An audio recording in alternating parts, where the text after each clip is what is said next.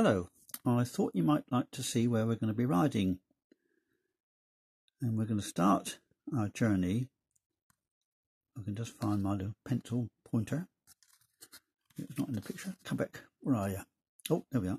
Right, yes, we're coming from Walton on this little road here, and that takes us through Yelland Conyers, past Yelland Manor, Old Tor Farm. Now we're moving up a bit, and we're coming in then to Yelland Redmayne, around those bends, out across this way, and this is Yelland Store, isn't it? Yelland Stores. We're going to come around here, and at that point we're going to take a minor road. They're all minor. We're going to take a right turn on a bend here, and around here, and down this way. Oh, there, looks like it. Camping there. It's useful to know. Now we're going to carry on down along this road down here, and that will eventually lead us, clever, that'll take us to Beetham, so down through there, and that takes us through there past the Wheatsheaf pub onto the A6, and then we're going to go along the A6 for a short while, and we're going to stop. There's a nice lay-by just here and a little bit of a break, and I'll show you the deer park, which is that area there. And then once we've had our short break, we'll head off again along the A6 to Milnthorpe proper, and at the junction there we're going to turn left, and that's going to take us out towards Sandside, and this is the river.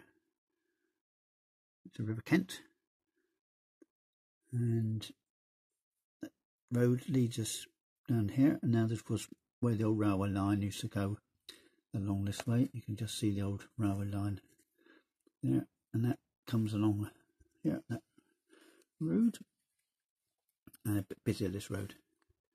That'll go right by the coast and takes us to the bridge. Now this is the railway which runs from Silverdale station into Ironside, then across the viaduct, across the sands, out towards Barrow Furnace eventually. Anyway, we're going to take a right turn, and that will take us out this way, over the railway line again, crossing, and then it's going to take us through this part. Now the problem here is sun will be in our eyes because it's early in the morning, and low sun, winter, yes, not ideal. Anyway, at this point we take a left, and we're going to actually do a circuit, and we're coming back then this way.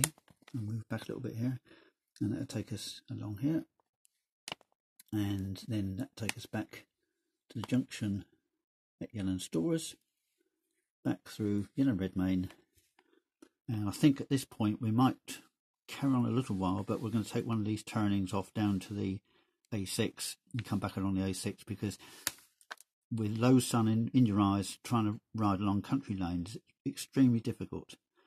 And anyway, we'll see how it goes. That's the plan. So I'll see you later.